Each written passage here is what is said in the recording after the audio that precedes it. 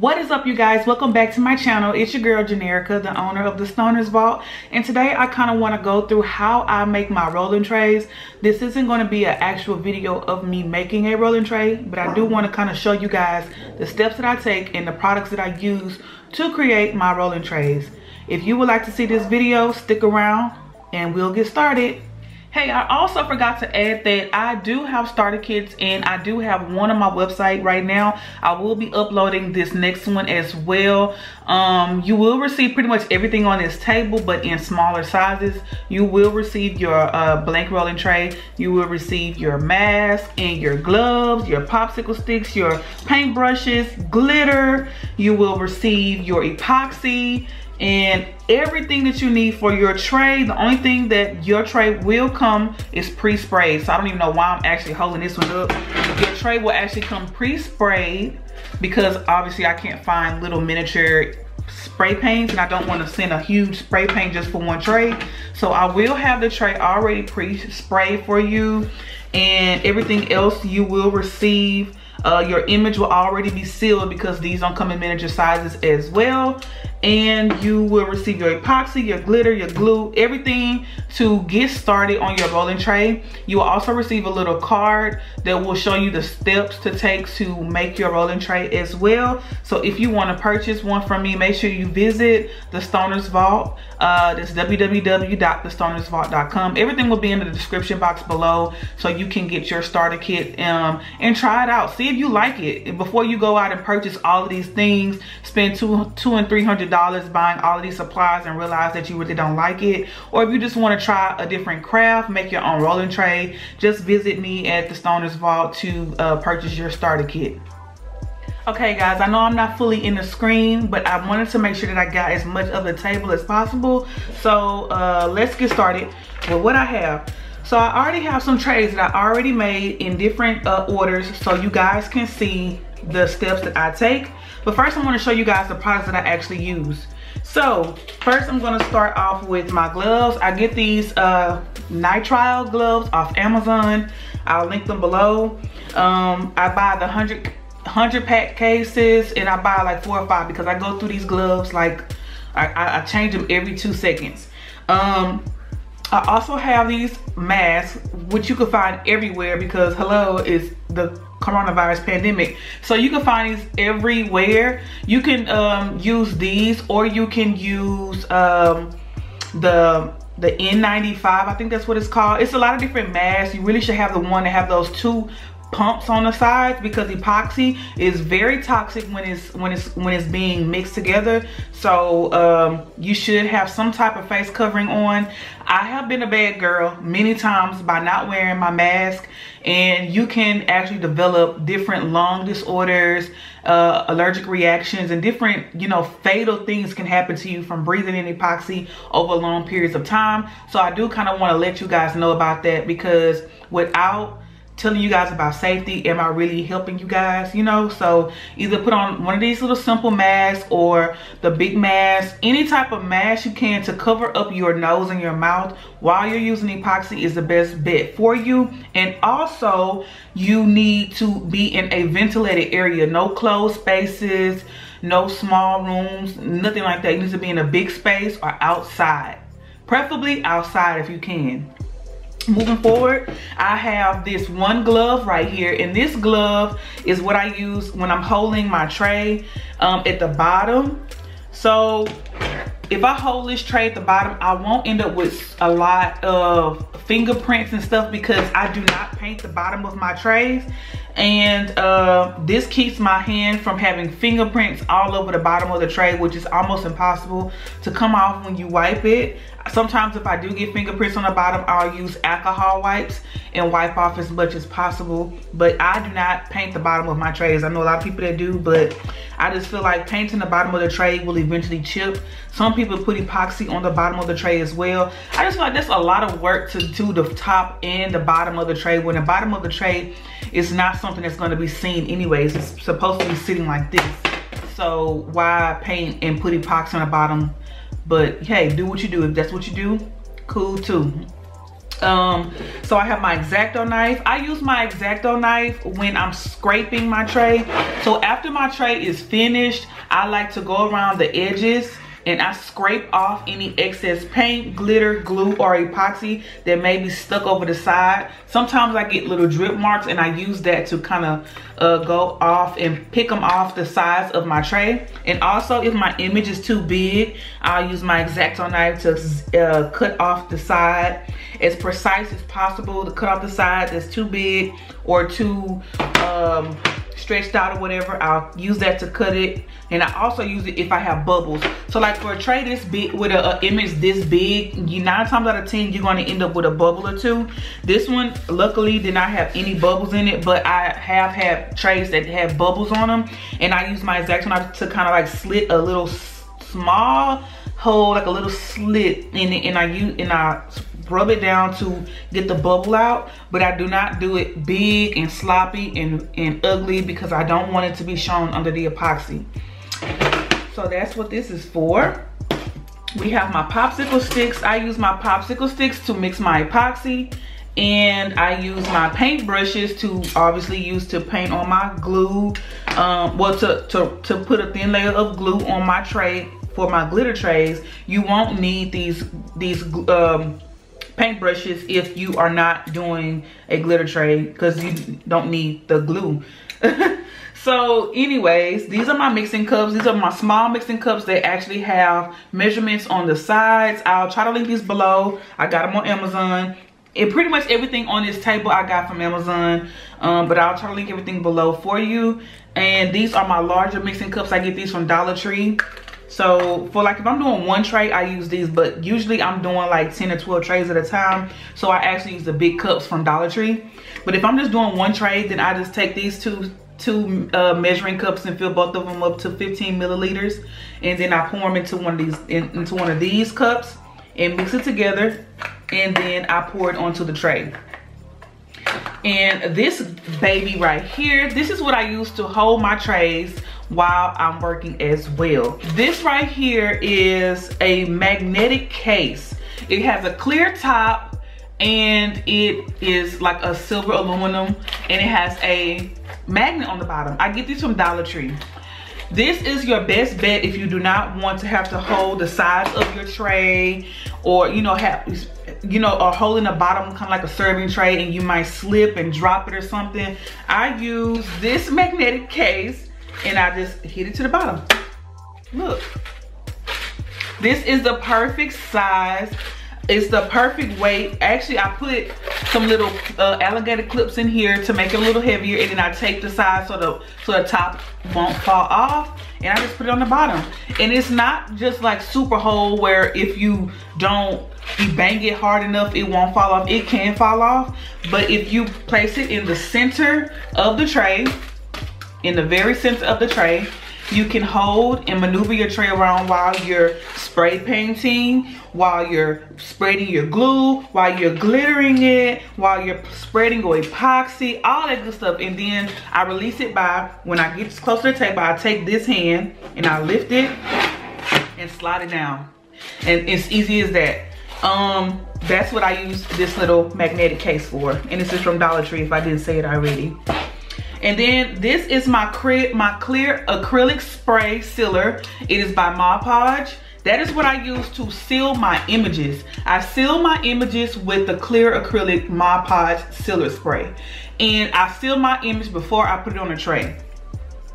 I print my image out, and then I take my acrylic spray. I spray the entire surface of the image one time. Wait 30 seconds. I spray a second coat 2 times. I wait 30 seconds. I spray a third coat 3 times. And then I wait until that image is completely dry. If I touch the sides and it is a little sticky, then it's not ready to be placed on the tray. I seal all my images, and a lot of you guys that may have had problems with your image bleeding or getting these little drip spots and these wet spots and it starts to fade, it's because your image is not sealed. There are many different methods to sealing an image, but this is the easiest for me, is by spraying 3 coats of clear acrylic spray.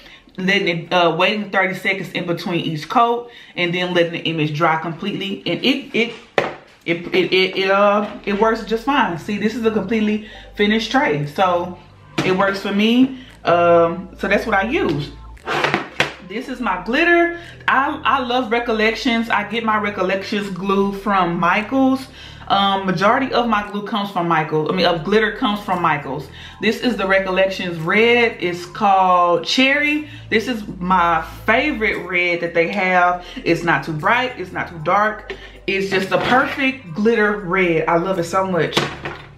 And then I also use Rust-Oleum spray paint. I only use Rust-Oleum spray paint. That is the only spray paint that I use. I have experimented with different spray paints, and this is the only one that I have found that works well with sticking to the tray.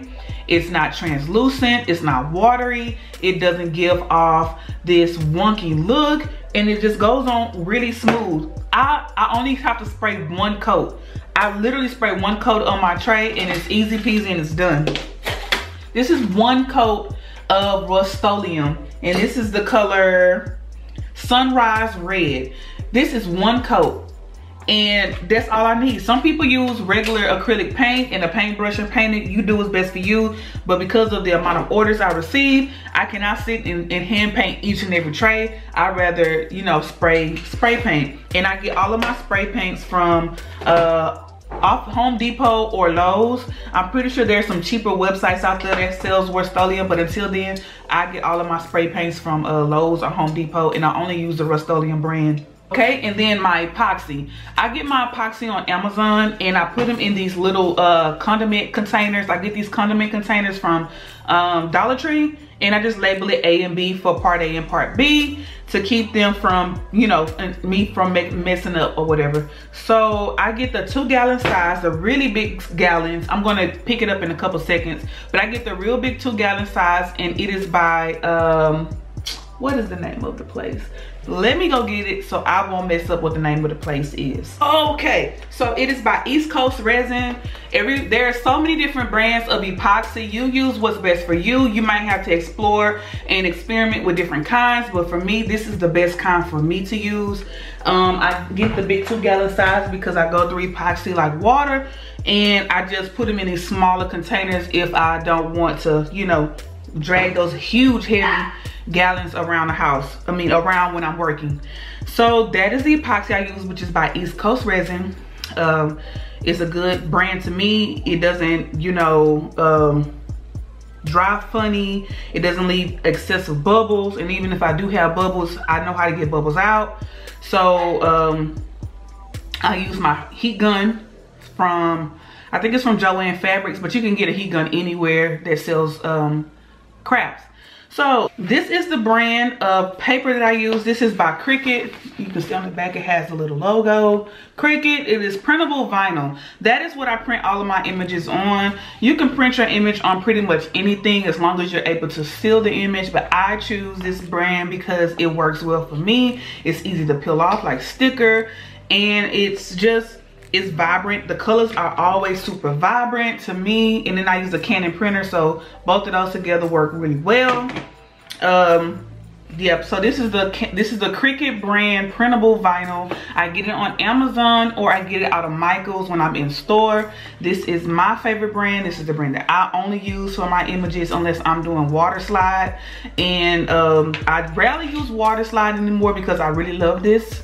But if I'm doing like a tray that's maybe white or light pink or yellow, then I can use my water slide. Water slide is so limited because of the fact that it's like transparent. They do have the white color, but I feel like it's no use in me using it when I can use this. So I use the clear water slide only when I'm making a white, yellow, or pink or light purple tray or something like that. So let's go ahead and get started on the step-by-step of what I actually do to achieve a really pretty perfect tray. Okay, so I have all of my trays in order from what I do, and this is what I do. First, I take my clear tray, which I get from Dollar Tree, and I spray paint it. I take my tray outside in open air, ventilation, And I spray paint my tray with this on the back.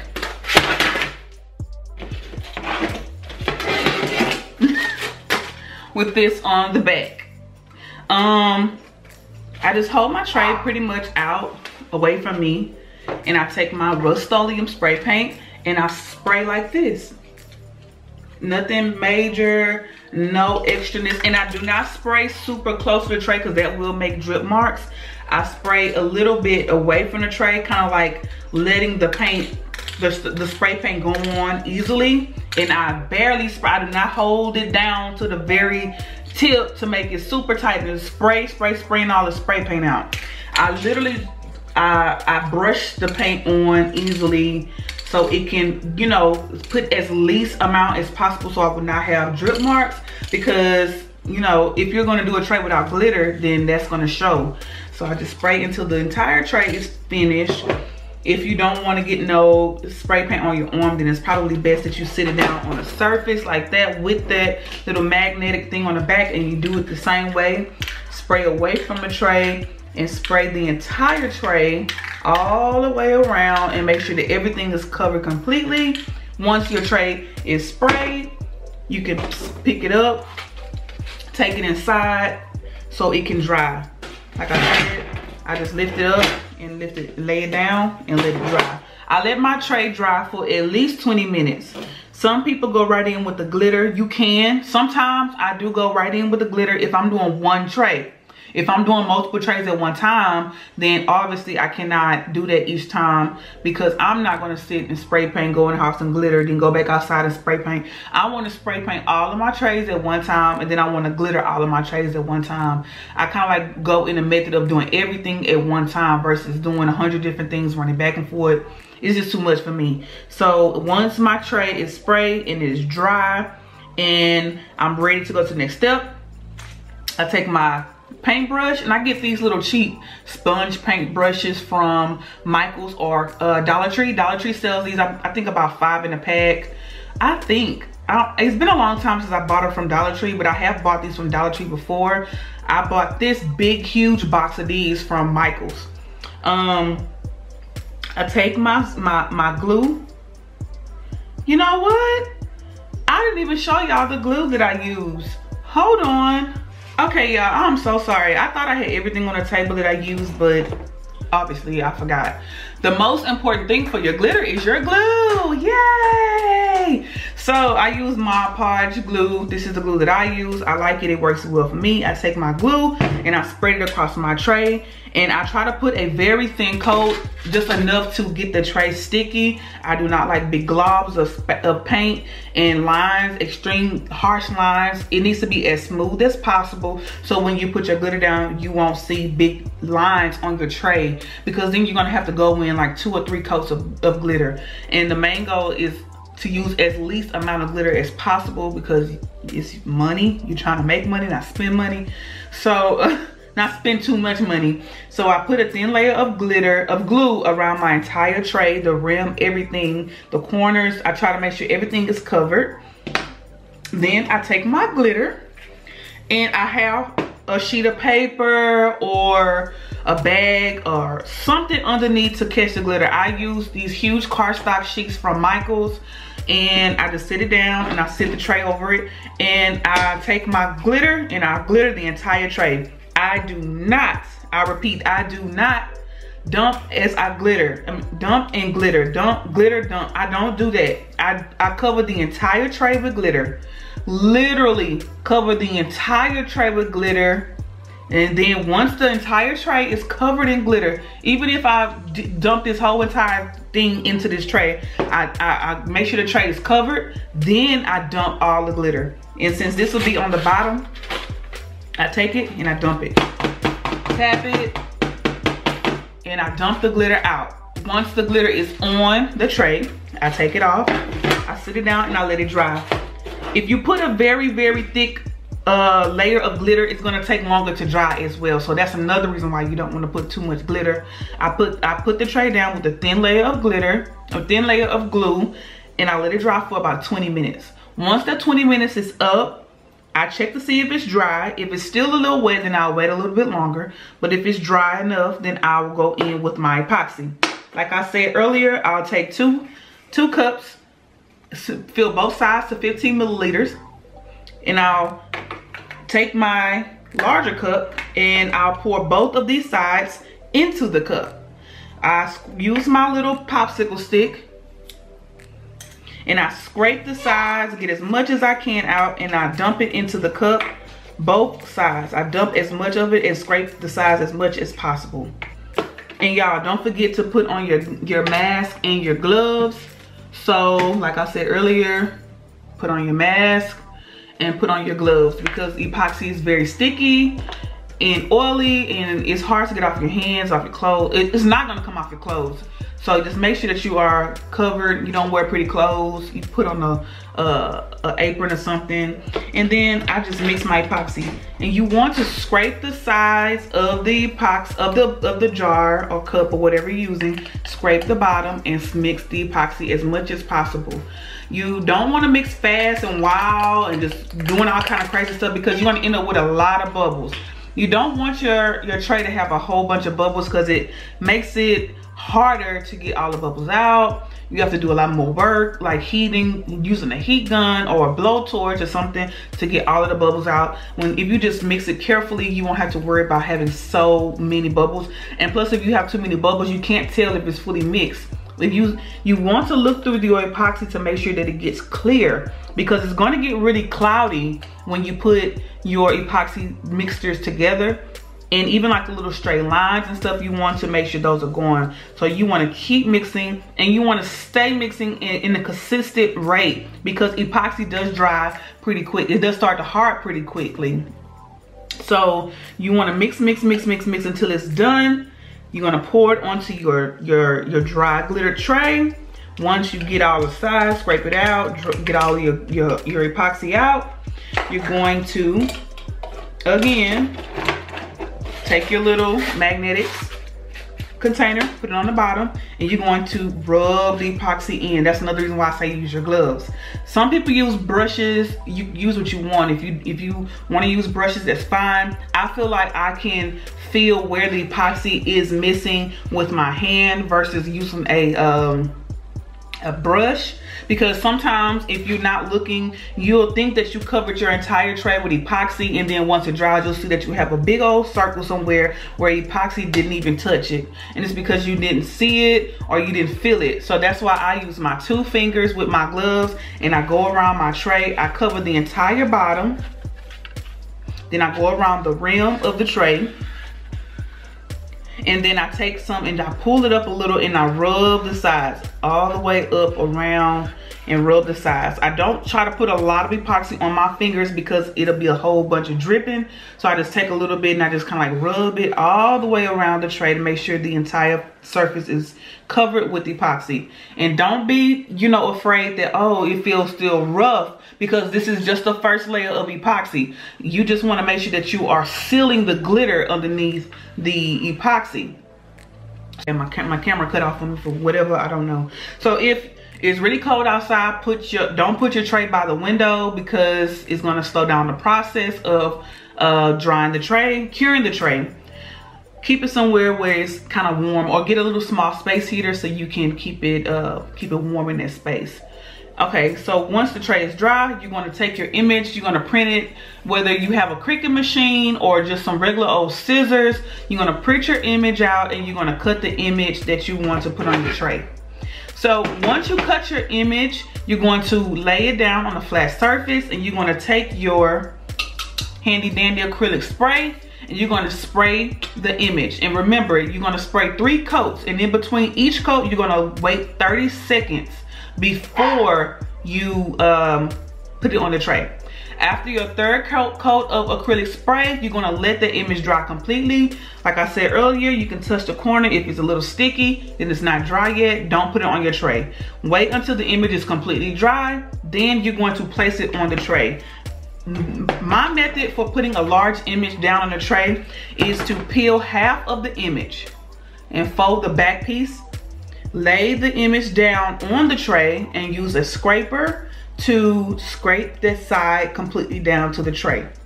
And then with that bottom flap, I start to peel, and as I peel, I scrape down. I scrape down till it's completely done, and then I just scrape the entire tray down to smooth it out. And if there's any bubbles, like I said, I take my X-Acto knife and I make a small slit. I rub it to flatten the bubble, and then it is done. Once the image is on the tray, I go ahead and mix my next coat of epoxy. Like I said, 15 to 15 milliliters. Mix it into the large cup, and then we're going to pour it onto the tray. Once it's on the tray, we're going to smooth it out. Once it is smoothed out completely around the edges, the corners, the entire image is covered with epoxy, we're going to wait another 4 to 8 hours. And it is a lot of waiting in this process because it is what it is. This is that craft that requires time to create. So once the tray is completely dry, you will end up with this beautiful tray. This is how your tray will look once it is completely cured and ready. Your customer will be so happy, or you will be so happy with your beautiful tray. Isn't this nice? So yeah, guys, this is exactly how I make my rolling trays. If you have any tips or tricks, please make sure to leave it in the comments below. I'm always open to learning new ways and easier ways to make rolling trays. Let me know what you think and what you do. Thank you guys for watching this video, and I'll catch you guys in another one. Thank you. Bye.